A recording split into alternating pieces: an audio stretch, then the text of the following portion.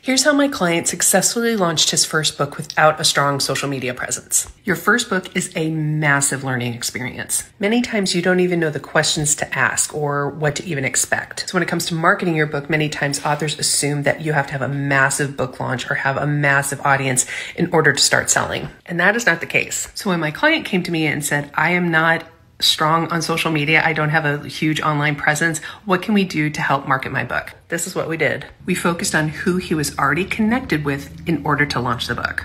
Every author is under a different scenario when it comes to releasing their book. Some might be tight on time, some might have a small budget, some might have put off marketing until the very last minute. There are so many different scenarios. So if you find yourself in this scenario, what I would recommend is sitting down and figuring out who you are already connected with. This could be a big list. This could be a small list. This could be your friends and family. This could be people that you work with. This could be organizations that you're connected with. This could be social media connections that you already have. It's not focusing on the size of the list. It's looking at who these connections are and if they would be excited to help support you with your book. The main thing, especially with your first book, is getting it launched, getting it out there and starting to talk about it. And so if you focus too much on who you're not connected with rather than who you are connected with, you could really miss out on a really great opportunity to launch your book. And it gets the ball rolling and gets your book out there.